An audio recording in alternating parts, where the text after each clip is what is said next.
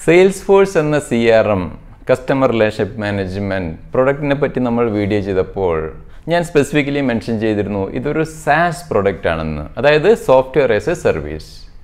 അതിനുശേഷം ചെയ്ത വീഡിയോയിൽ അതായത് എങ്ങനെ ഒരു Salesforce ഡെവലപ്പർ ആവാം എന്ന വീഡിയോയിൽ നമ്മൾ മെൻഷൻ ചെയ്തപ്പോൾ ഞാൻ പറഞ്ഞിരുന്നു ഈ developing applications four Salesforce in PaaS, അതായത് പ്ലാറ്റ്ഫോം ആസ് എ സർവീസ് എന്ന ക്ലൗഡ് സൊല്യൂഷൻ force.com എന്ന പ്ലാറ്റ്ഫോമിൽ വെച്ചാണ് ഇത് ചെയ്യുന്നതെന്ന്.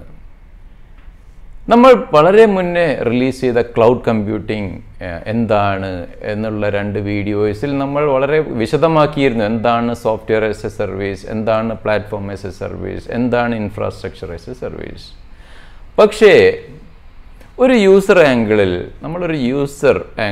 നമ്മളിതിനെ അപ്രോച്ച് ചെയ്യുകയാണെങ്കിൽ, അതായത് ഞാനൊരു സ്പെസിഫിക് യൂസർ ആണെങ്കിൽ ഞാൻ SaaS software as A service ചെയ്യുമ്പോഴും അല്ലെങ്കിൽ മറ്റുള്ള ക്ലൗഡ് സർവീസസ് എടുക്കുമ്പോഴും എന്ത് ഇമ്പാക്റ്റാണ് എനിക്കുണ്ടാവുന്നത് എന്നുള്ളതൊരു യൂസർ ആംഗിളിൽ എന്തൊക്കെ ഞാൻ കൺസേൺഡ് ആവണം, എന്തൊക്കെ കൺസേൺഡ് ആവണ്ട എന്നുള്ളതെല്ലാം നമുക്ക് ഒരു സ്പെസിഫിക് വീഡിയോ ചെയ്യാമെന്ന് ഞാൻ വിചാരിച്ചു. അതിനെപ്പറ്റി നമുക്ക് ഇന്ന് വിശദമായിട്ട് മനസ്സിലാക്കാം. This is Aneesh Kumar and welcome to empower.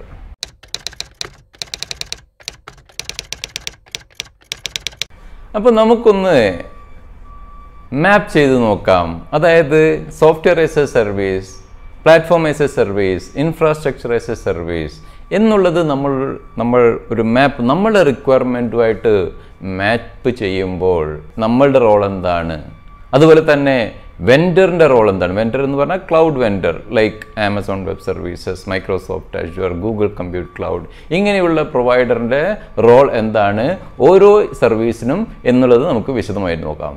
ഇതിനെ ഞാൻ നേരത്തെ പറഞ്ഞതുപോലെ this defines based on what we want to achieve and what we don't want, അതായത് നമ്മൾ എന്തൊക്കെ കൺസേൺഡ് ആവണ്ട എന്നുള്ളത് ആശ്രയിച്ചിരിക്കും ഈ ഡിസിഷൻ. അപ്പോൾ നമ്മൾ എപ്പോഴാണ് ഒരു SaaS software as A service choose ചെയ്യുന്നത്? ഇപ്പോൾ Salesforce.com തന്നെ നമുക്ക് എക്സാമ്പിളായിട്ട് പറയാം. നമ്മൾ ഇൻ്റർനെറ്റിൽ പോകുന്നു, നമ്മൾക്കൊരു ചെറിയ കമ്പനി ഉണ്ട്, അവിടെ കുറച്ച് സ്റ്റാഫിനെ കസ്റ്റമേഴ്സിനെ മാനേജ് ചെയ്യാൻ വേണ്ടിയിട്ട് നമുക്കൊരു പ്രോഡക്റ്റ് വേണം. നമ്മൾ Salesforce.com പോകുന്നു, നമ്മളവിടെ ഒരു പാക്കേജ് കാണുന്നു, ഇത്ര പെർ യൂസർ $12, $13 പെർ മന്ത്, ഇത്ര എമൗണ്ട്. അപ്പോൾ അങ്ങനെ നമ്മൾ ചൂസ് ചെയ്യുന്നു, നമ്മൾ സബ്സ്ക്രൈബ് ചെയ്യുന്നു, ക്രെഡിറ്റ് കാർഡ് വെച്ച് സബ്സ്ക്രൈബ് ചെയ്യുന്നു, നമ്മൾ ആ സോഫ്റ്റ്വെയർ മേടിക്കുന്നു, ഓൺലൈനായിട്ട് പർച്ചേസ് ചെയ്യുന്നു. ഇതിന് നമുക്കൊരു SaaS as an end user, ഞാൻ എൻ്റെ ഓർഗനൈസേഷനിൽ ഇതിന് വേണ്ടിയിട്ട് ഇൻഫ്രാസ്ട്രക്ചർ ഒന്നും ബിൽഡ് ചെയ്യാതെ ഒരു ഇൻ്റർനെറ്റ് കണക്ഷനിലൂടെ ഞാൻ ഈ സർവീസ് മുഴുവൻ ആക്സസ് ചെയ്യുകയാണ്. നിങ്ങൾക്ക് കൂടുതൽ മനസ്സിലാക്കാൻ വേണ്ടി Gmail, അതായത് എനിക്ക് മെയിൽ കമ്മ്യൂണിക്കേറ്റ് ചെയ്യണം. മെയിൽ കമ്മ്യൂണിക്കേറ്റ് ചെയ്യാൻ ഞാൻ നേരെ Gmail പോയിട്ട് Gmailൻ്റെ ഫ്രീ സർവീസ് ഉണ്ട്, പെയ്ഡ് സർവീസ് ഉണ്ട്, ഞാനത് സബ്സ്ക്രൈബ് ചെയ്യുന്നു. ഇങ്ങനെയുള്ള സർവീസസ് ഒരു എൻഡ് യൂസർ നമുക്കൊരു ഇൻ്റർനെറ്റ് കണക്ഷനിലൂടെ നമുക്കെല്ലാം ചെയ്യാൻ പറ്റുന്നത് എങ്ങനെ, ഒരു സബ്സ്ക്രിപ്ഷനിലൂടെ ചെയ്യാൻ പറ്റുന്നത്, ഇതാണ് ഒരു SaaS പ്രൊഡക്റ്റ് എന്ന് പറയുന്നത്. എൻഡ് യൂസറിനെ സംബന്ധിച്ചിടത്തോളം എനിക്കൊന്നും വറിയിടാവേണ്ട ആവശ്യമില്ല. എന്താണ് സെർവർ, ഏതാണ് ഓപ്പറേറ്റിംഗ് സിസ്റ്റം, എന്താണ് അവിടെയുള്ള സ്റ്റോറേജ് സ്പേസ്, ഞാൻ വറിയിടല്ല. എവിടെയാണ് ഈ മെയിൽസ് സ്റ്റോർ ചെയ്യുന്നത്, ഇപ്പോൾ Gmail നമ്മൾ പോകുമ്പം എവിടെയാണ് മെയിൽ സ്റ്റോർ ചെയ്യുന്നത് ഒന്നും നമ്മൾ വറിയിടാവുന്നില്ല. എങ്ങനെയാണ് മെയിൽ കമ്മ്യൂണിക്കേറ്റ്, ഇതൊക്കെ അബ്സ്ട്രാക്ഷൻ ലെയറിൽ വരുന്നതാണ്. ഡെഫിനറ്റ്ലി ഇങ്ങനെയുള്ള SaaS പ്രോഡക്റ്റ് ബിൽഡ് ചെയ്യണമെങ്കിൽ ഗൂഗിൾ പോലെയുള്ള കമ്പനി ഒരുപാട് ഇൻവെസ്റ്റ്മെൻറ്റും ഇൻഫ്രാസ്ട്രക്ചറൊക്കെ ബിൽഡ് ചെയ്യുന്നുണ്ട്. പക്ഷേ ആസ് എൻഡ് യൂസർ ഒരു ഇൻ്റർനെറ്റ് കണക്ഷനിലൂടെ എനിക്ക് ഇത്രയും സർവീസസ് ആക്സസ് ചെയ്യാൻ പറ്റുമോ? അങ്ങനെയുള്ള പ്രൊഡക്ട്സ് നമുക്ക് SaaS പ്രോഡക്റ്റ് എന്ന് വിളിക്കാൻ പറ്റും. അപ്പോൾ just to conclude, SaaS products access ചെയ്യുന്നത് എപ്പോഴും എൻഡ് യൂസർ ആയിരിക്കും, എന്നെ പോലെയുള്ള കസ്റ്റമർ ആയിരിക്കും. അപ്പോൾ അവർക്ക് ഈ എന്താണ് ആപ്ലിക്കേഷൻ, എന്താണ് ഡേറ്റ, എന്താണ് ഓപ്പറേറ്റിംഗ് സിസ്റ്റം, എന്താണ് വെർച്വലൈസേഷൻ, എന്താണ് middle wear, what is storage, what is networking, ഇങ്ങനെയുള്ളതിനെ പറ്റിയൊന്നും വറിയിടാവുണ്ട്. അതെല്ലാം ക്ലൗഡ് വെൻഡർ നോക്കിക്കൊള്ളും. അപ്പോൾ ഇതിൻ്റെ അഡ്വാൻറ്റേജസ് എന്തൊക്കെയാണ്? നമുക്ക് ഇൻഫ്രാസ്ട്രക്ചർ ഒന്നും നമ്മൾ ആവശ്യമില്ല നമുക്ക് വേണ്ടിയിട്ട്. അതുപോലെ തന്നെ ഒരു ഇൻ്റർനെറ്റ് കണക്ഷൻ മാത്രം മതി നമുക്ക് ഇത് ആക്സസ് ചെയ്യാൻ. ലോകത്തെവിടെ വെച്ചും എനിക്കിത് ആക്സസ് ചെയ്യാം, മൾട്ടിപ്പിൾ യൂസേഴ്സിന് ആക്സസ് ചെയ്യാം. ഇതൊക്കെയാണ് ഇതിൻ്റെ അഡ്വാൻറ്റേജസ് എന്ന് പറയുന്നത്. എന്താണ് ഡിസഡ്വാൻറ്റേജസ് എന്ന് പറയുമ്പോൾ നമ്മളെപ്പോഴും നമുക്ക് ഇൻ്റർനെറ്റിനെ ഡിപ്പെൻഡ് ചെയ്തിരിക്കും. നമുക്ക് ഇൻ്റർനെറ്റ് ഇല്ലെങ്കിൽ ഇതൊന്നും നമുക്ക് എവിടെയും അവൈലബിൾ ആവില്ല. അതാണ് ഒരു വീക്ക് പോയിന്റ് എന്ന് പറയുന്നത്. അപ്പോൾ ഇനി അടുത്തത്, എപ്പോഴാണ് നമ്മളൊരു platform as A service choose ചെയ്യുന്നത്. പ്ലാറ്റ്ഫോം ആസ് എ സർവീസ് ഒരു എൻഡ് യൂസർ എപ്പോഴും ചൂസ് ചെയ്യാറില്ല. നമുക്കൊരു പ്രോഗ്രാമിംഗ് ഒരു ഡെവലപ്പർ ആണെങ്കിൽ അങ്ങനെയുള്ള എൻഡ് യൂസർ എപ്പോഴും ഒരു ഡെവലപ്പർ, സോഫ്റ്റ്വെയർ ഡെവലപ്പർ അല്ലെങ്കിൽ സോഫ്റ്റ്വെയർ ഡെവലപ്മെൻറ്റ് കമ്പനി ആയിരിക്കും ഇത് ചൂസ് ചെയ്യുന്നത്. ഫോർ എക്സാമ്പിൾ, എവിടെയാണ് അതിൻ്റെ റിക്വയർമെൻറ്റ് വരുന്നത്? എനിക്കൊരു ചെറിയൊരു കമ്പനി ഉണ്ട്, എൻ്റെ സിസ്റ്റത്തിൽ എനിക്ക് പ്രോഗ്രാമിംഗ് വർക്ക് ചെയ്തിട്ട് റൺ ചെയ്യാൻ പറ്റും, പക്ഷേ ഇതെല്ലാം എനിക്ക് പ്രൊട്ടക്റ്റ് ആയിട്ടുള്ള ഒരു എൻവയറമെൻറ്റിൽ വെച്ച് ചെയ്യണം എന്നുള്ളൊരു റിക്വയർമെൻ്റ് ഉണ്ടെങ്കിൽ എനിക്ക് ആ സർവീസ് എനിക്ക് മേടിക്കാം. അതിനെയാണ് പ്ലാറ്റ്ഫോം ആസ് എ സർവീസ് എന്ന് പറയുന്നത്. അവിടെ നമുക്കൊരു നമ്മുടെ ആപ്ലിക്കേഷനും എൻ്റെ ഡാറ്റയും എല്ലാം എൻ്റെ കൺസേൺ ആണ്. But other things will be taken care by the vendor, such as operating system, അതിൻ്റെ എന്താണ് അതിൻ്റെ വെർച്വലൈസേഷൻ, അതിൻ്റെ storage, everything will be taken care bye the vendor. നമുക്കൊരു ഫർണിഷ്ഡ് ഫ്ലാറ്റ് കിട്ടുന്നു, ഞാൻ അവിടെ പോയിട്ട് താമസിച്ചാൽ മതി, നമുക്ക് അവിടെയുള്ള കുക്കിംഗ് മാത്രം ചെയ്താൽ മതി എന്ന് പറയുന്നത് പോലെ നമ്മളൊരു സർവീസ് മേടിക്കുകയാണ്. അപ്പോൾ ഒരു സ്റ്റാർട്ടപ്പ് കമ്പനീസൊക്കെ ആണെങ്കിൽ പ്ലാറ്റ്ഫോം ആസ് എ സർവീസ് വളരെ സക്സസ്ഫുള്ളായിട്ട് സബ്സ്ക്രൈബ് ചെയ്തിട്ട് അവരുടെ ആപ്ലിക്കേഷൻ ബിൽഡ് ചെയ്യാറുണ്ട്. ഇതിൻ്റെ അഡീഷണൽ ആയിട്ട് ഞാൻ സെയിൽസ് ഫോഴ്സിനെ പറ്റി നമ്മൾ ഡെവലപ്പർ പറഞ്ഞപ്പോൾ force.com, നിങ്ങളൊന്ന് force.com എന്ന വെബ്സൈറ്റിൽ പോയാൽ നിങ്ങൾക്കറിയാം, it's A platform as A service. അവിടെ ഒരു എൻഡ് യൂസർ പോയി ഇരിക്കാറില്ല. ബിക്കോസ് അവിടെ എങ്ങനെ ആപ്ലിക്കേഷൻ ബിൽഡ് ചെയ്യാം, കസ്റ്റം മെയ്ഡ് ആപ്ലിക്കേഷൻ ബിൽഡ് ചെയ്യാം, API എങ്ങനെ ചെയ്യാം, അതിൻ്റെ ഡോക്യുമെൻറ്റേഷൻ, ഒരു ഡെവലപ്പറെ സംബന്ധിച്ചുള്ളിടത്തോളമുള്ള ഇൻഫർമേഷനാണ് ആ വെബ്സൈറ്റിൽ പോയാൽ നമുക്ക് മനസ്സിലാകുക. ഇപ്പോൾ force.com ഉള്ളത് എക്സ്ക്ലൂസീവ്ലി ഫോർ സെയിൽസ് ഫോഴ്സിന് വേണ്ടിയിട്ടുള്ള പ്ലാറ്റ്ഫോം ആസ് എ സർവീസ് ആണ്. നിങ്ങളൊന്ന് ലോഗിൻ ചെയ്താൽ നിങ്ങൾക്ക് അതിനെപ്പറ്റി മനസ്സിലാവും. അപ്പോൾ ഇതിൻ്റെ കൺക്ലൂഷൻ പോലെ PaaS, അതായത് platform as A service, normally end users ഒരു ഡെവലപ്പേഴ്സ് ആയിരിക്കും. They are concerned only about their application and the data, and they don't need to be concerned about the operating system, storage, networking, virtualization, middleware, etc., which will be managed by the cloud vendor.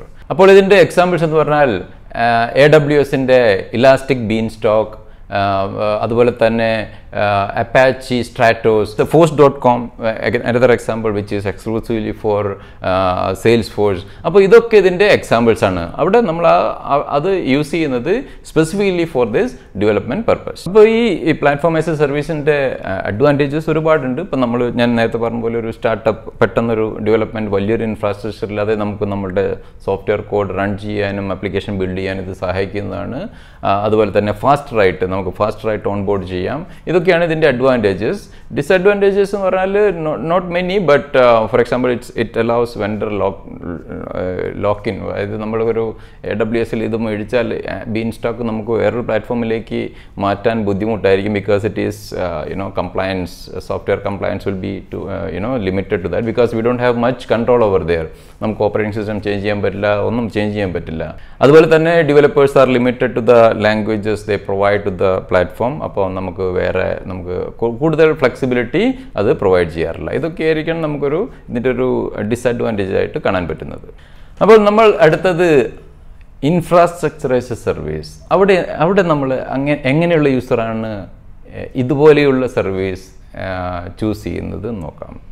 Infrastructure as A service ആണ് നമുക്ക് ഒരുപാട് flexibility in the cloud എൻവയറമെൻറ്റിൽ തരുന്ന ഒരു platform തന്നെയാണ് infrastructure. അതായത് V are getting N infrastructure of our self. അപ്പോൾ നമുക്കൊരു ഇതാരൊക്കെയായിരിക്കും choose ചെയ്യുന്നത്? ഒരു startup companies who are going to, because startup company with a vision of scaling up the business, ഞാൻ ഈ സ്റ്റാർട്ട് ചെയ്താലും ലേറ്റർ ഞാൻ ഐം going to B the market leader എന്ന് പറയുന്ന കമ്പനീസ്. അതുപോലെ തന്നെ large companies who are already running applications and they want their own team. അതായത് developers മാത്രമല്ല, അവർക്ക് അവരുടേതായ ടെക്നിക്കൽ നെറ്റ്വർക്കിംഗ് ടീം ഉണ്ടാവും, ഡിവോപ്സ് എഞ്ചിനീയേഴ്സ് ഒക്കെ ഇൻഹൗസ് ആയിട്ടുള്ള ടീം.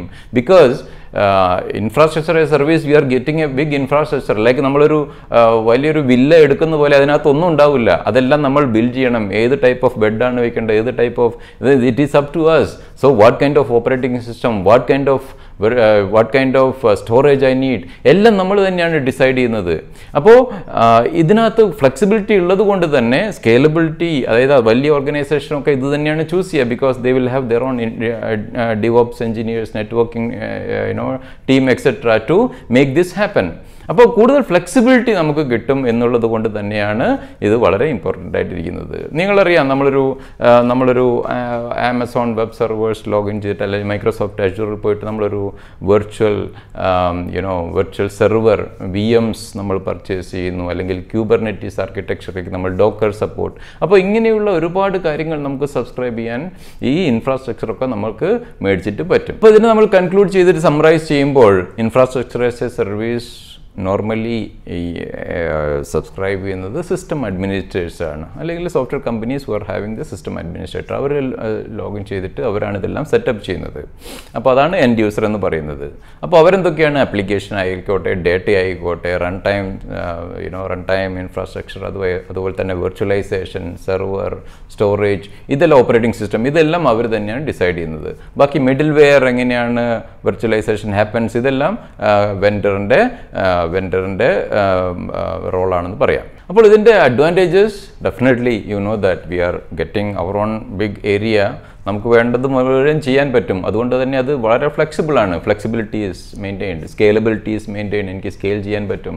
ഇങ്ങനെയുള്ള ഒരുപാട് we have lot of control in the entire infrastructure. ഒരുപാട് കമ്പനീസ് ഇതാണ് ചൂസ് ചെയ്യുക, വലിയ കമ്പനീസൊക്കെ. ഇതിൻ്റെ ഡിസഡ്വാൻറ്റേജ് എന്ന് പറഞ്ഞാൽ, നമ്മൾ when we R implementing everything, security എല്ലാം നമ്മൾ തന്നെ ഇംപ്ലിമെൻറ്റ് ചെയ്യേണ്ടി വരും. Penetration, everything we have to ensure that. So we should have that right team to ensure that there are no പെനിട്രേഷൻസ്, security issues. അറിയാലോ, ഒരുപാട് ത്രെഡ്സ് വരുന്നൊരു എൻവയറമെൻ്റ് ആണ്. അപ്പോൾ നമ്മൾ അതൊക്കെ എൻഷുർ ചെയ്യേണ്ടി വരും. അതുപോലെ തന്നെ നെറ്റ്വർക്ക് ഡിലേസ്, ഫോർ എക്സാമ്പിൾ ആപ്ലിക്കേഷനിൽ ഒരുപാട് യൂസേഴ്സ് ഹിറ്റ് ചെയ്യുന്നു. അപ്പം ലോഡ് ബാലൻസിങ് എങ്ങനെ ചെയ്യാം, അതുകൊണ്ട് തന്നെ നമ്മളിങ്ങനെ സ്കെയിലബിൾ ആർക്കിടെക്ചറിലേക്ക് മാറാം. യൂസർ ആഡ് ചെയ്യുന്ന എങ്ങനെ നമുക്ക് സ്കെയിലബിലിറ്റി ഇൻക്രീസ് ചെയ്യും, ഇതിനൊക്കെ നമ്മളുടെ ടീം തന്നെ നമ്മളിതിൽ വർക്ക് ചെയ്യേണ്ടി വരും. അല്ലാതെ vendor will not take care of any of this. അപ്പോൾ ഇതാണ് ഇതിൻ്റെ ഡിസഡ്വാൻറ്റേജ് എന്ന് പറയുന്നത്. അപ്പോൾ ഇങ്ങനെയുള്ള എല്ലാവരും ഉണ്ടെങ്കിൽ, നമ്മളുടെ കംപ്ലീറ്റ് ടീം ഉണ്ടെങ്കിൽ മാത്രമേ നമ്മൾ infrastructure as A service subscribe ചെയ്യാൻ പാടുള്ളൂ.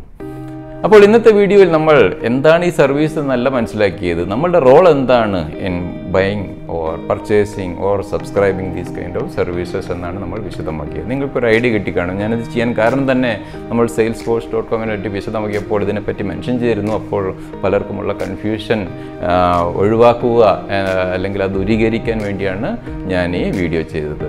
ഈ വീഡിയോ നിങ്ങൾക്ക് ഇഷ്ടപ്പെടുമെന്ന് വിചാരിക്കുന്നു. ഇതിനെപ്പറ്റി കമൻറ്റ് ചെയ്യുക. എന്തെങ്കിലും കൂടുതൽ അറിയണമെങ്കിൽ മെസ്സേജ് ചെയ്യുക. ഇതിനെപ്പറ്റി നമുക്ക് കൂടുതൽ വീഡിയോ ചെയ്യാം. Thank you very much for watching this. See you next week. Stay safe.